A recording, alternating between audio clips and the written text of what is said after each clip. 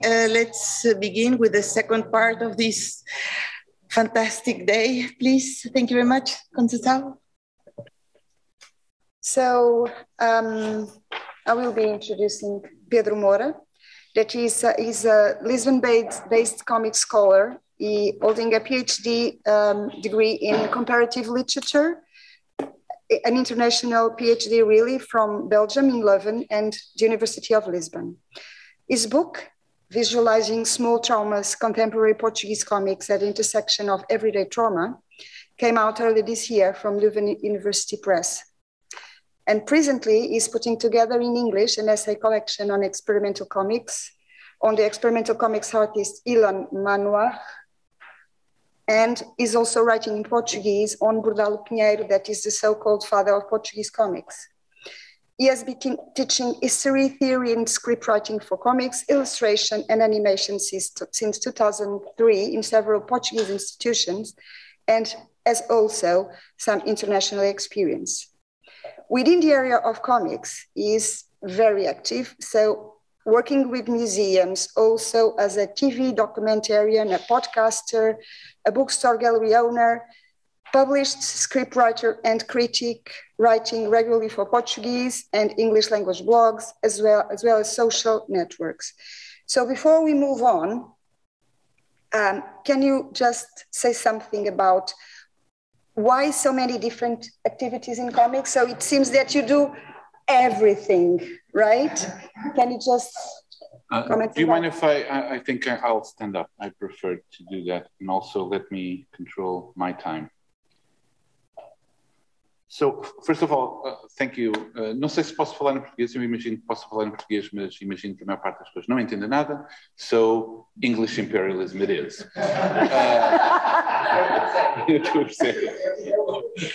Just a joke. Thank you so much for having me and giving me this wonderful opportunity of having such a large moment of talking about, I will answer, okay? About Portuguese comics. I'm always afraid of these situations because it's not a focused thing. It's not a paper that I'm presenting. So I'm always afraid of going all over the place. And after 1 hour, I didn't say anything substantial or interesting. That starts, for instance, with the images. I have a lot of images, but they're not organized in a way to show you like a linear presentation, but I hope to show a few things if they are pertinent. Anyway, so as for this question, I mean, I'm always a little bit afraid of these presentations because it looks like, oh, he's doing a lot of things, but there's a reason for that. There's no money whatsoever in any of these functions. So although, yes, I'm teaching, yeah, you know, okay, it's not bad, but it's not tenure track. And then I organize an exhibition and yeah, sure, it's paid, but thank you. Or I publish a book, but there's no money. So that's why I do a lot of things. Give me a job with a good paying salary and I won't do anything else but that job.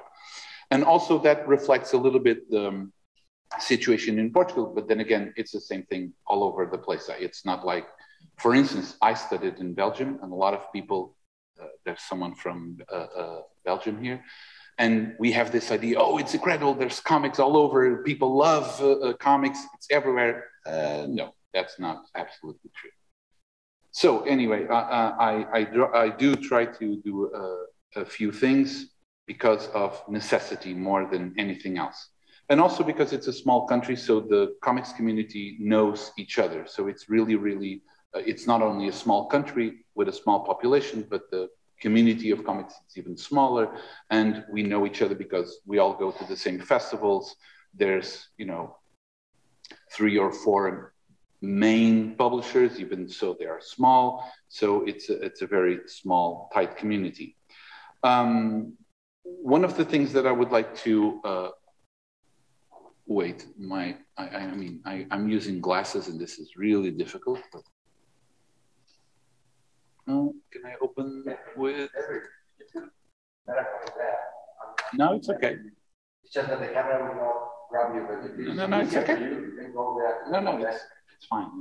My supervision is working. So this is the book that it was published earlier this year from Leuven.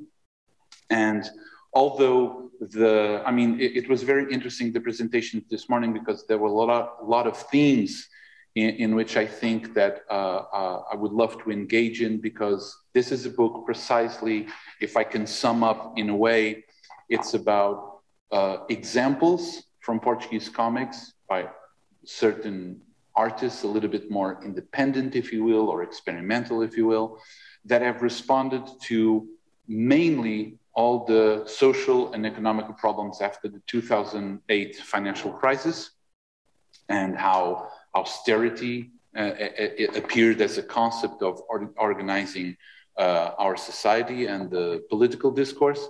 And there were a number of artists that responded to that through comics. But most of these works, and I'm saying works because I want to say something in a moment. Most of these works did not address things that would be known immediately as big traumas.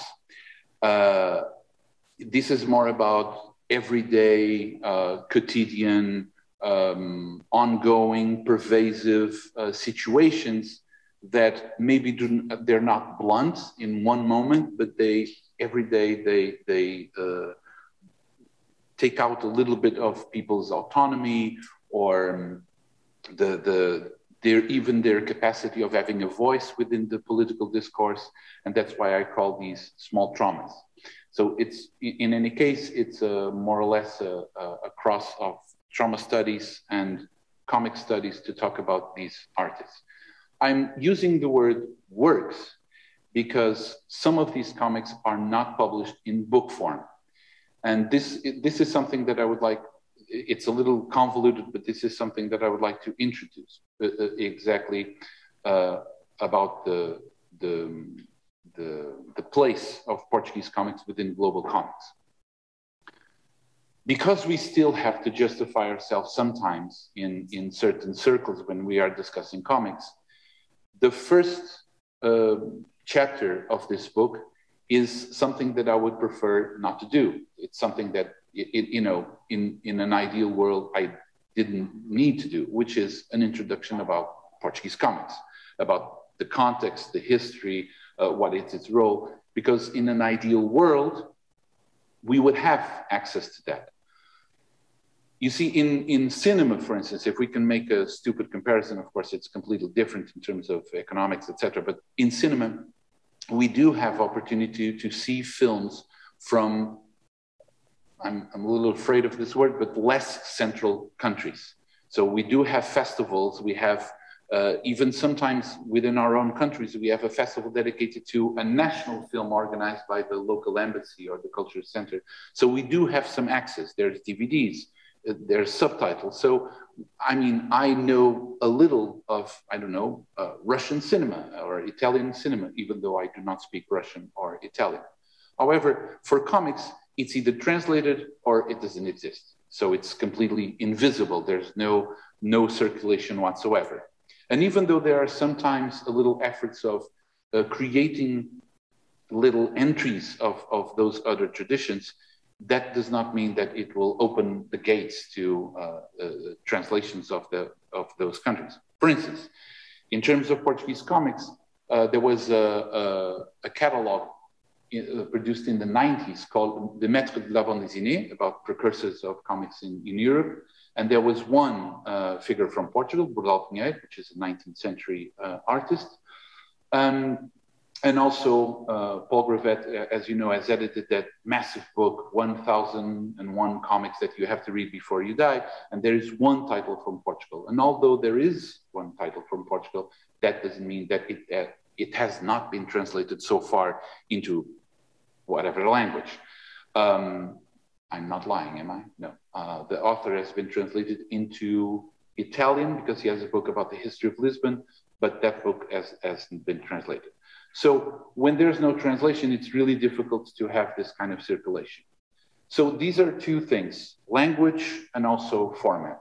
Because one of the things that I've been noticing, and many of you have probably noticed this too, and most of you, if not all of you, are contributing exactly contrary to this, is that sometimes there is canon formation, right? There is this interest of talking always about the same artists. I have nothing against Art Spiegelman, Alison Bechdel, Chris Ware, but can we have papers about other artists than not Chris Ware, Alison Bechdel, Spiegelman, etc., etc.?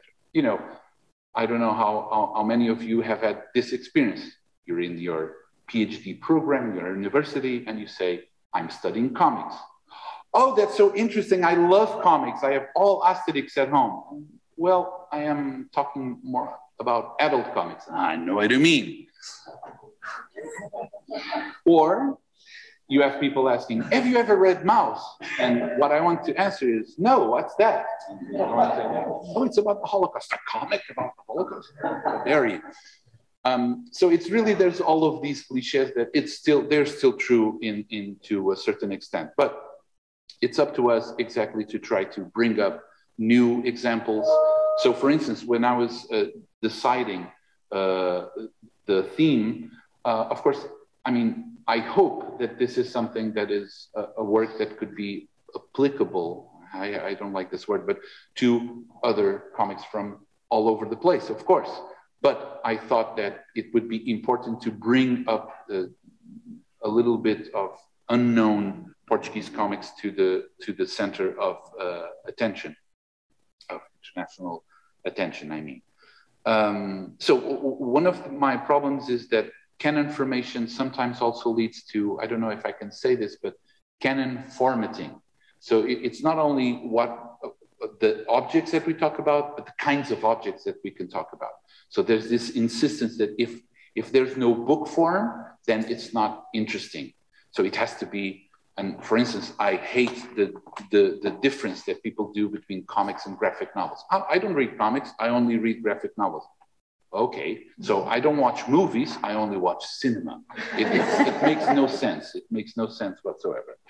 So, and there are indeed many comics that do not exist in book form that are wonderful. Mel Gibson, for instance, is dedicating a lot of our work to wonderful comics that are under the radar, as Spiegelman says. So, having said this, it's important for me not to focus that much in Portuguese comics, but really at the question about the role of Portuguese comics that could bring other things. So, but I know Portugal is not a central country. At the same time, it's not exotic enough to warrant some attention. But then again, I know that there's been a lot of efforts. For instance, there's a Swedish anthology, a Romanian anthology in English, but that didn't mean that those works have been translated or widely circulated.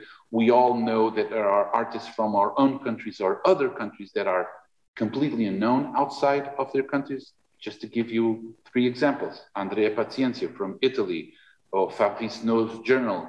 It has not been translated. I don't know why, although all those things are incredibly central to so many discussions. Or even here in the UK, Melinda Gabby, for me, is the heroine of underground comics, and her work has not been collected into a graphic novel.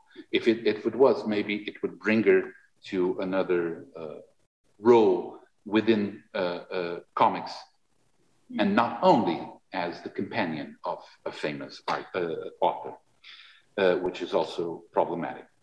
Anyway, so this is what I want to say as a huge introduction. And really, I would prefer you to ask any questions, or so I can show you a few things, because I do have a presentation here, for instance, about the history of Portuguese comics. And, you know, I can start with medieval codices and show, oh, there was already comics in the Middle Ages that used Portuguese, and it has panels, or something from, I don't know, prehistory. We do have engravings from prehistory that have certain techniques of animation, if you want. So I could bring that, typically, as those divulgation books about the history of comics are always taking examples from other circles to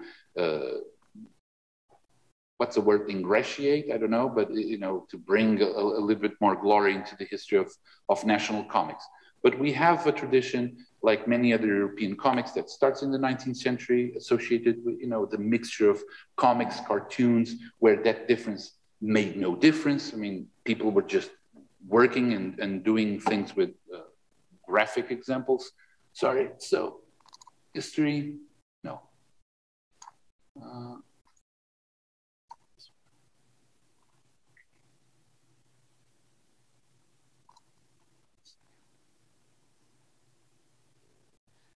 Okay, you see, these are examples that you can try to do that open-ended history and picking up things from any moment in history.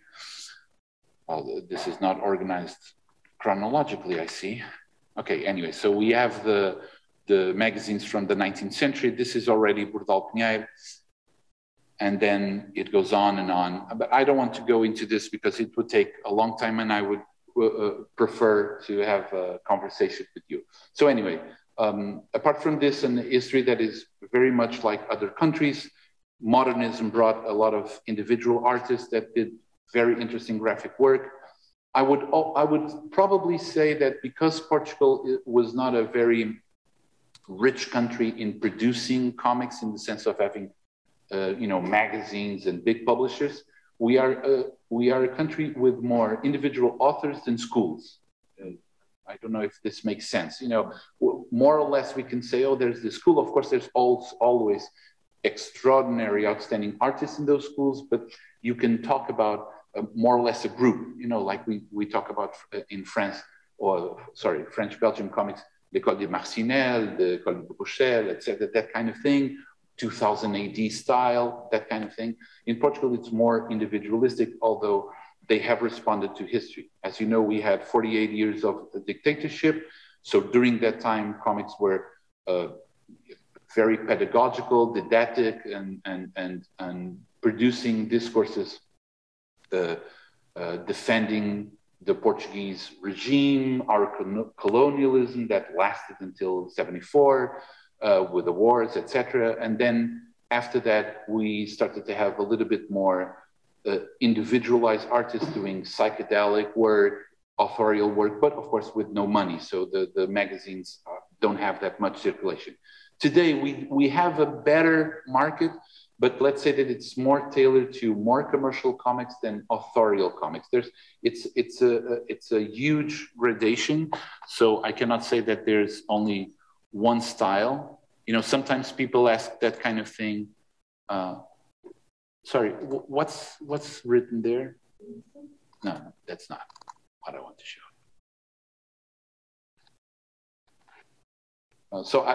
This is really random, okay? So these images are not that organized. I just want to show you some of the artists that I think are interesting today. Of course, that I lean more to the authorial experimental comics than the most mainstream. There are Portuguese artists, for instance, working for Marvel, Dark Horse, DC, but I mean, with all due respect, I know these people personally, but for instance, the artists that are working for DC, they're interchangeable with any other artist working for DC. You know, high realism, a lot of details, etc., but they're not particularly different. For the ones that are working for Marvel, on the other hand, it's a little bit more individualistic styles, but that would lead us into a discussion about DC and Marvel, that although they are both mainstream houses, they have different styles. But that also opens up this idea of globalization. So you have artists in Portugal, in Odivelas, you know, the banlieue, and they are doing Spider-Man comics, and just like any other artist working there. So you see here some images from abstract comics, etc. So, sorry, taking too long. I would really prefer to answer questions or other things, and I do have some material that I can show to illustrate those points, but I would prefer to be a dialogue. So I don't know if anyone wants to ask something, please. I was just wondering, thinking about what you said, that a lot of Portuguese artists don't reach an international audience. Aren't there any initiatives to, I'm not remembering right now, but there's an Italian publisher who publishes in Italian, but then adds asterisks on the Canicola. Yeah, Canicola Edizioni. Yeah, isn't there an initiative like that in Portugal? Ah, okay. Chile con carne. Have you ever heard of Chile con carne? So it's not working. It's in Portuguese, or excuse me. For instance, this book is. Actually, this is one of the ones that is not translated. So sorry. Yeah. This is from Chile con carne, but it's only in Portuguese. Chile con carne, for instance, is a publisher that does exactly that. They have English translation, or sometimes the book is in English and it has Portuguese translation, even though it's a Portuguese author. And they do that. And there is some circulation, but it's within a very specific sphere. For instance, if you are familiar with Canicola, Canicola knows about Chile con carne, and Chile con carne knows about Cuti Cuti, and Cuti Cuti knows about Canicola. So there's, strip burek.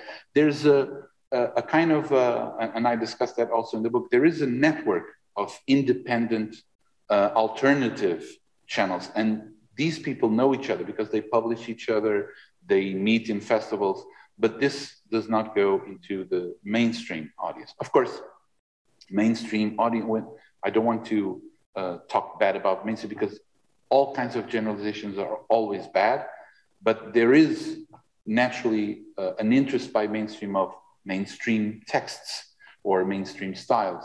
And these kind of things really rarely enter that attention. And there are some programs, for instance, in Portugal, like in many other European countries, where you have an institute that pays for the translation or pays for the publication abroad of another book. For instance,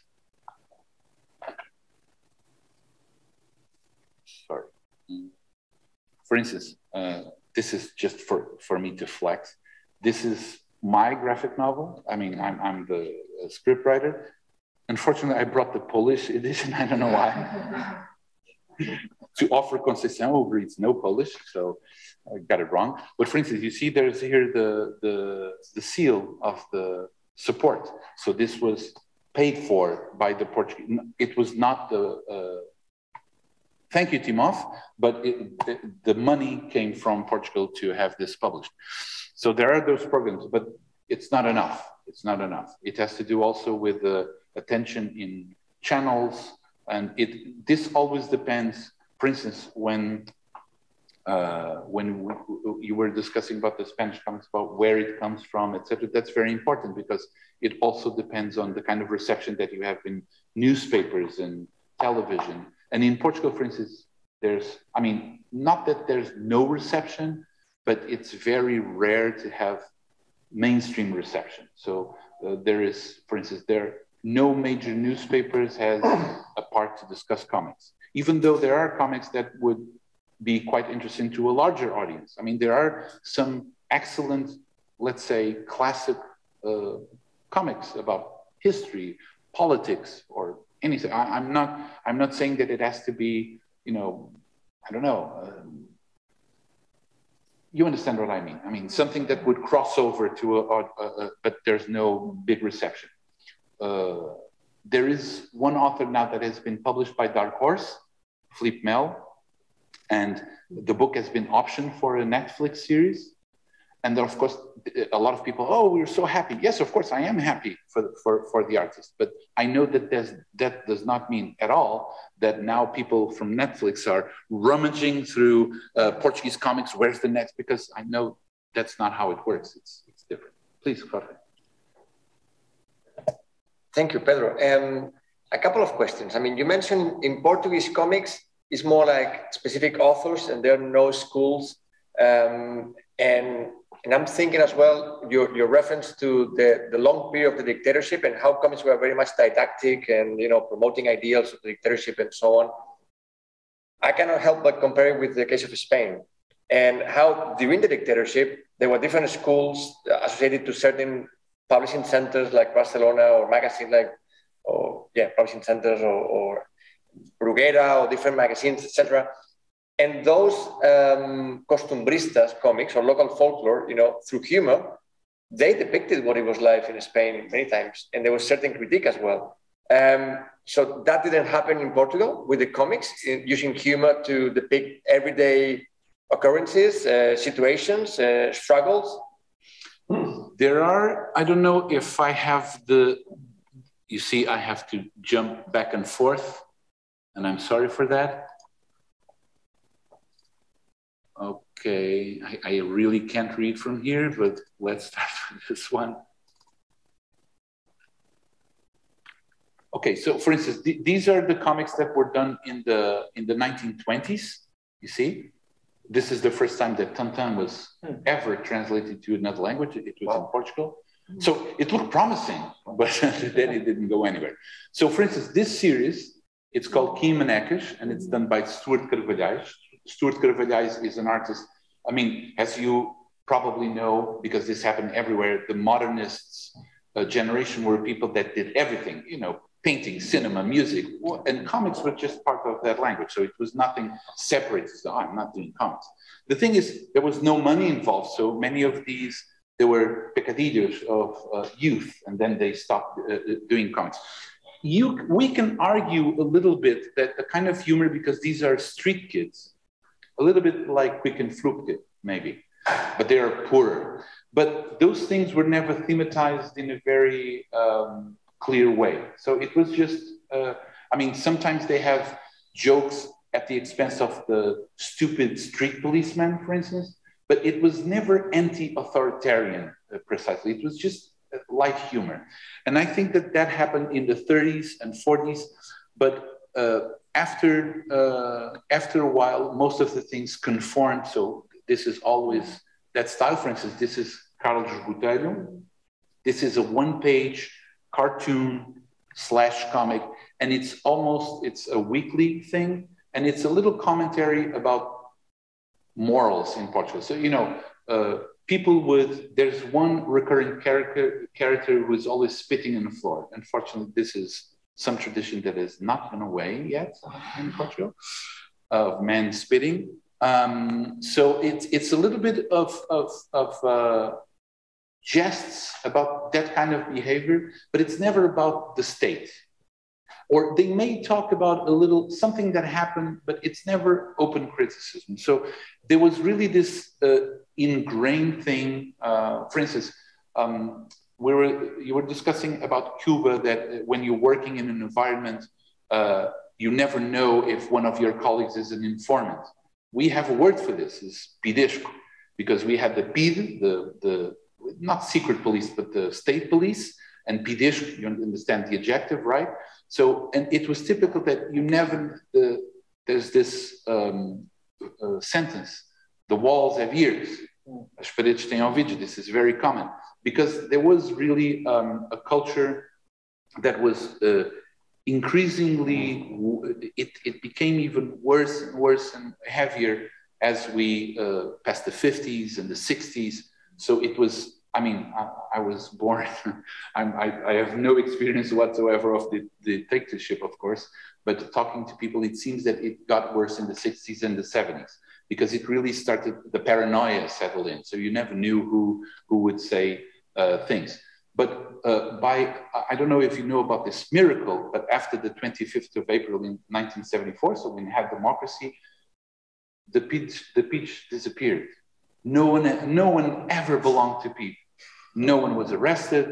It was a miracle. It disappeared. So we had 48 years of fascism, and the day after, we all believed in democracy and in socialism. So it was very beautiful. It's a case study about that.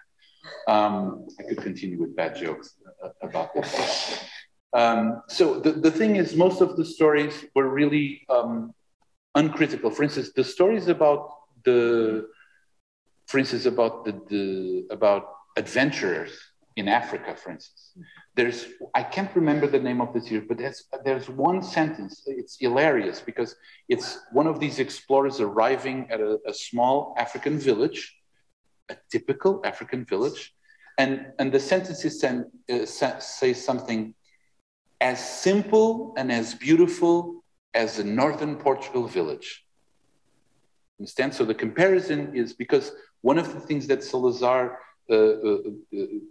really managed to ingrain in our brains is that We are poor, but honored and clean and Christian and respectful and moral. So, and this idea still continues a little bit today. I don't know if you agree, but there's a little of behaviors that still continue. Pobrezinhos, mas honrados. So, poor, but with honor.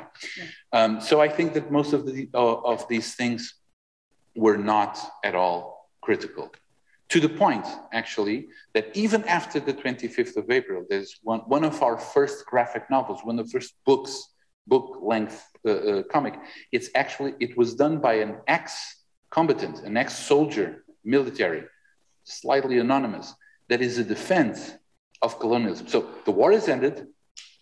The countries, Angola and Mozambique, were already democratic regimes and independent. And there was this book talking about how they were terrorist countries and how we should continue our presence in the book after the 25th of April. That is an interesting book. Please. Hi, thank you. Really interesting what you're talking. And I wanted to go back to some of the first things that you said on your presentation about this idea of sort of these sort of big names in comics or graphic novels, when we're going to get over them, hopefully soon. And I think it's interesting now that actually some of the work that is being in US, for example, academia is more theorizing rather than just,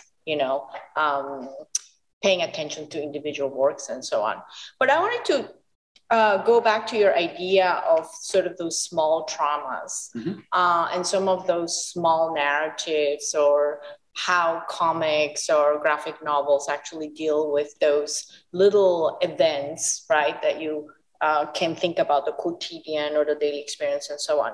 And you can definitely see that the language of comic is actually it seems to be very fertile in that aspect. So for example, in the US, a lot of the artists that are starting to publish have to do with like questions of identity, questions of memory, very small stories as well, right?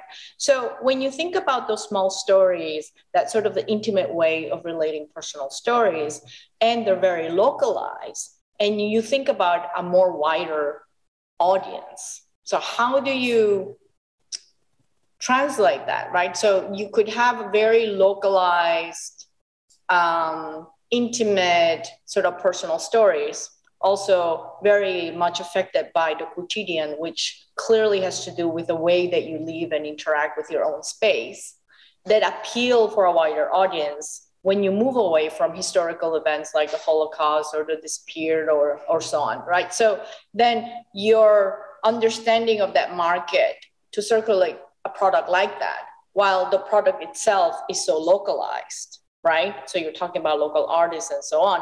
How do you think that could be combined? I mean, is that it's coming to be localized that way? Is that a way to make that more of a, I don't know, a language or a way of practice that can be shared?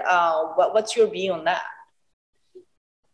Well, first of all, I'm not a marketeer, so I would not be able to say exactly what kind of strategy you have to use to, I really don't know. But you can address it. No, sure. And I think that, for instance, one thing is that if artists or authors start to think, oh, I should not be as local as, because I want this to have more universal appeal, that's the wrong way. I really think that if you're anchored to a very specific situation, localized, I think that if the human experience is true and strong, it will appeal to the readers. Now, but we know that the economy of attention, it's really, it's not a two-way street. We know that there are centers of production. We know that the United States, France, Belgium, and Japan are huge centers of comics. They produce a lot of comics that are translated to other languages. And we know that even between those centers, it's not the same, I mean, for instance, Curto Maltese, Asterix, for me, as a Portuguese, it's absolutely central. But most Americans, they don't even know this, right? But superhero comics, it's also central in Portugal. I know a lot about, but for instance, I remember talking to the leading comic scholars, Ann Miller, she doesn't read superhero comics. And she was asking, why do you have so interested in this? And I said, because I, like Obelix, I fell into the cauldron when I was a kid. So of course, I mean, yes, I'm reading contemporary philosophy about neoliberalism. What? The Spider-Man movie? There I go. I mean, I can't resist. It's really a thing of, it's a whole package. So it's not only a question of text, it has to do also with a lot of the context, etc.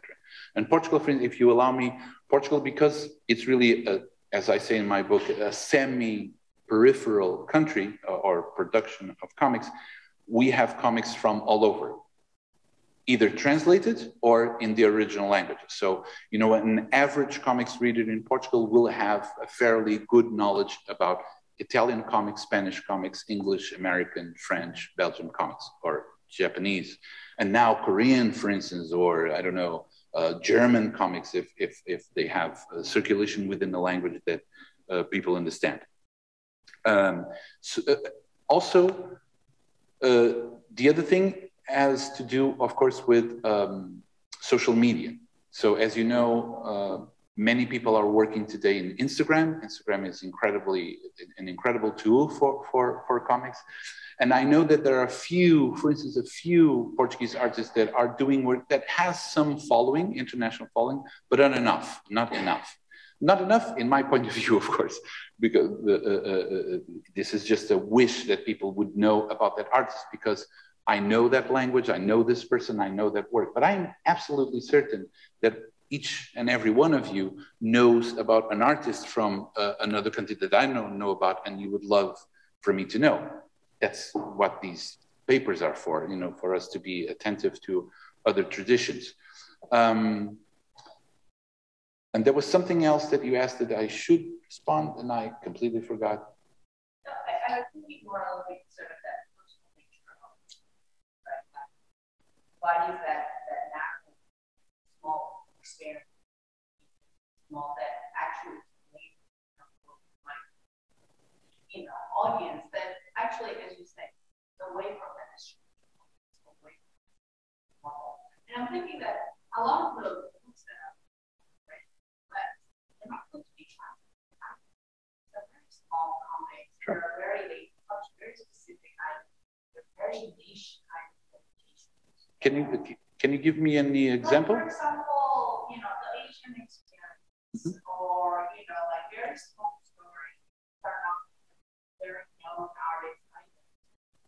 Even from the outside, you see the US as sort of this dominant player. You also have narrative skill that is touching people's appeal for this kind of narrative, because it's touching very small sort of things of you know, identity narrative, personal stories. You know, it really, you know, right? Why it was just so popular, right? Because you really had that pulse on a experience that they that, you know, sort of.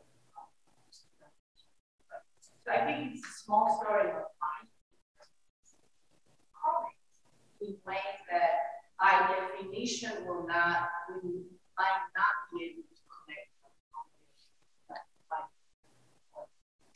I think that has to do with huge issues, right? About representation, identity, and editorial choices. For instance, you're referring to the Asian American experience. For instance, do you know Stargazing, the book about the two young girls? For instance, I had that book in my bookshop, and I was able to sell it regularly to younger readers, mostly women or girls.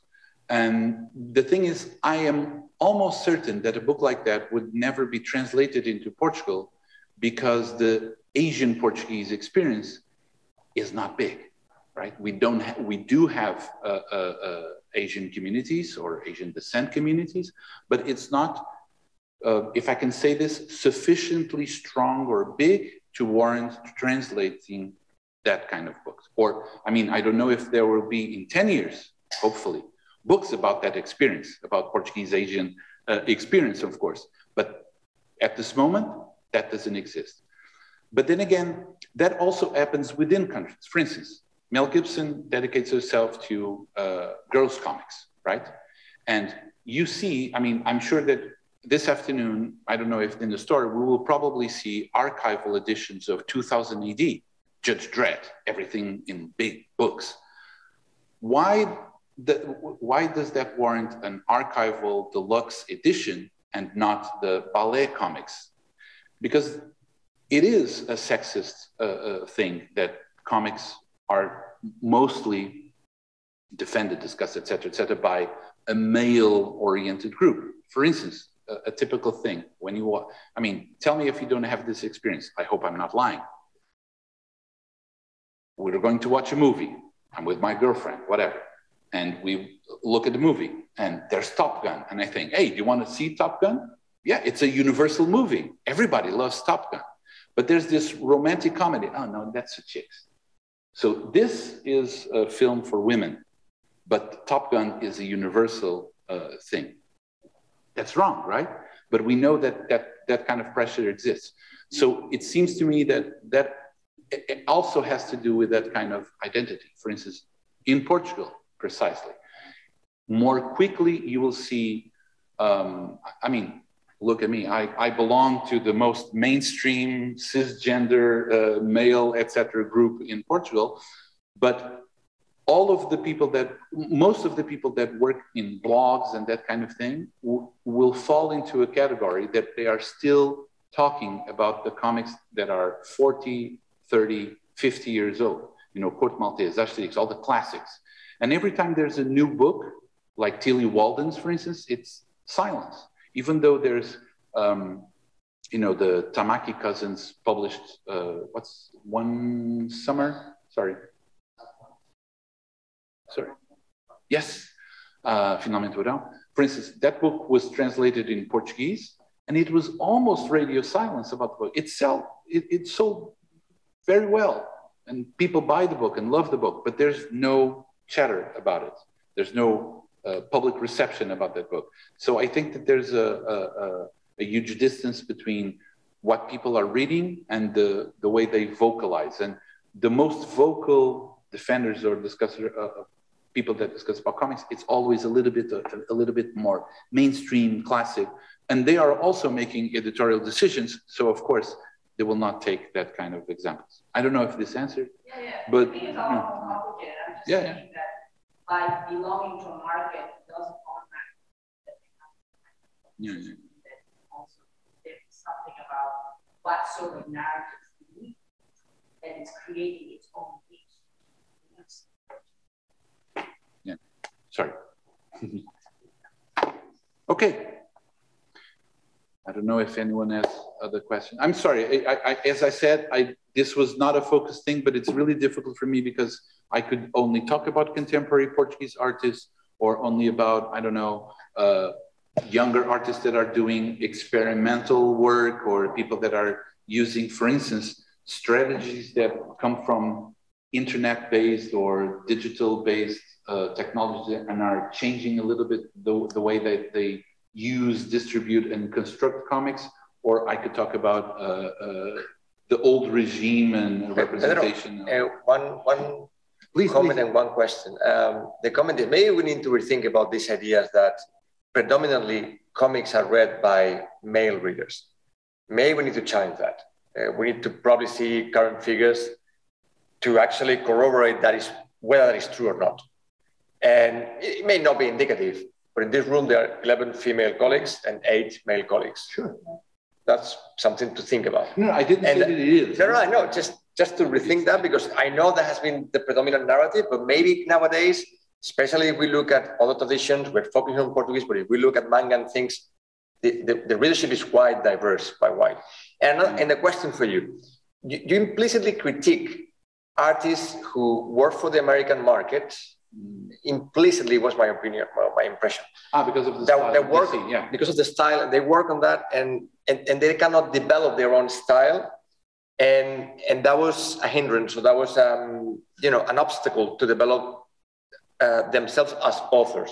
But maybe we need to think about what do we think about authors. I mean, comics is a craft as well. Mm-hmm. And as any other profession, you know, if an author can work for the American market and earn, you know, the wages and live out of that, well, so be it. I mean, sure.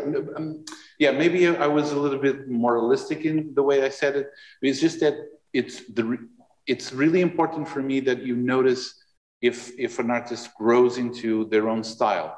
And what I feel is that some, not all, but some of the artists really try to emulate a school style, you know, so it's almost interchangeable. I mean, but what is the problem with that? I mean, that has been done throughout history, you know, sure. Imitating mimesis, sure. And artists copied other artists, and there were schools created out of that.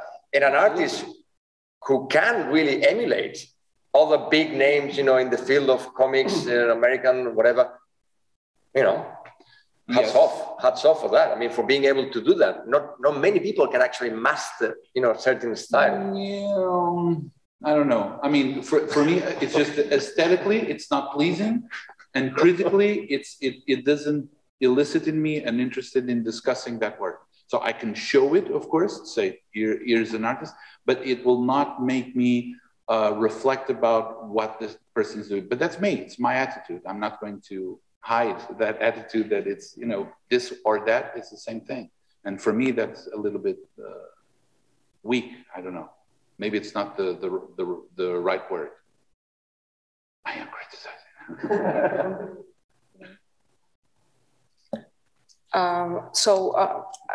You mentioned the colonial experience and how even after it, you talk about this comic that still was insisting in the same colonial perspective. And I'm interested, for example, in Angola, because as you know, Cubans had participation in the war in Angola.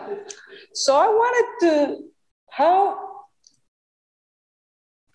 is there any artist that has this kind of different perspective about the relationship between, you know, Portugal and Angola? There is something that escapes that, you know, what you said, that way of reinforcing colonial stereotypes and all that.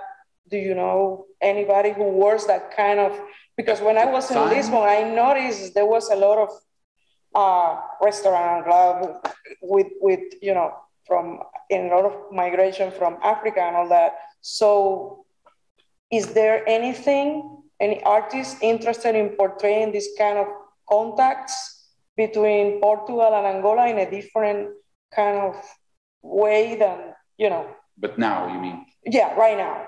Yes. Right now, or if you know about, you know, anybody. I honestly don't know anything about comics in Portugal. So whatever you say is going to be new for me. As you can imagine, that is a very loaded question, and it's a very complex situation. I know. And I would have to have more to buttress my discussion in a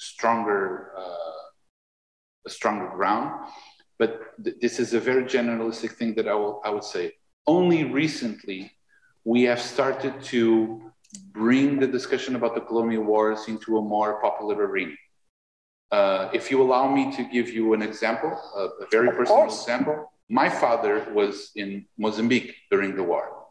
And I have discussed nothing about that with my father, ever. Just a little bit, not that much. Because silence is the most typical thing about this. But this is true in any other phenomenon, right?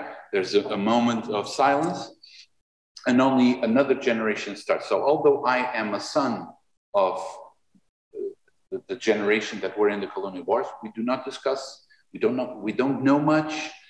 But recently you started to have, you know, a film, soap opera, a comic, a book that thematizes the colonial war in ways that are different from pedagogical discourse. I'm not saying that it doesn't exist. Of course, if you look at literature, there were always things happening, but not in comics. And comics now, you have a few people that are doing things about the colonial wars, not precisely about Angola, but it could be anything. For instance, this book, Gente Remota, it's a complicated book because it's almost, it's one older man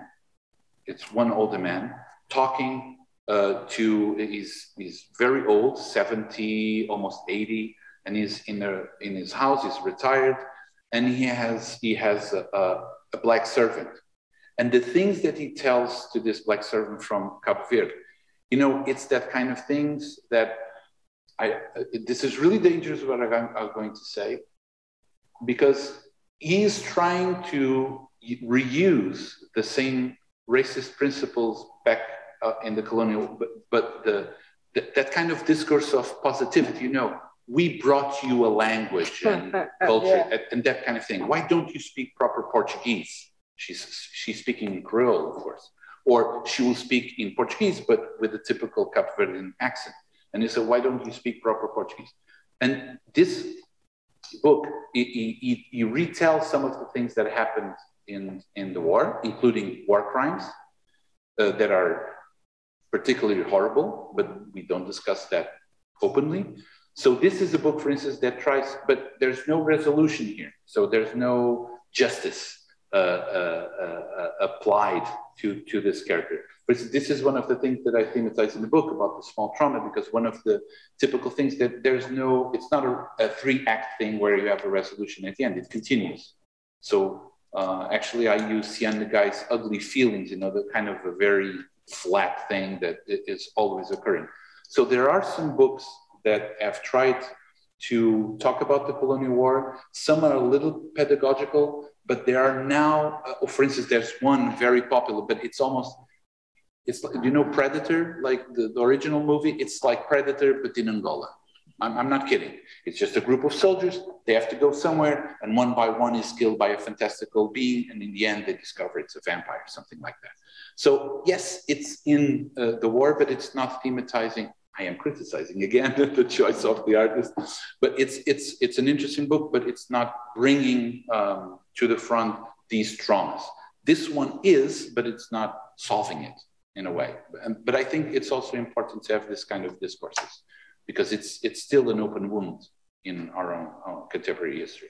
But you said that there is not still a kind of historical memory, identity work dealing with that trauma of the colonial war in a more personal way, in a more, you know, autobiographical, testimonial, anything like that, looking at it.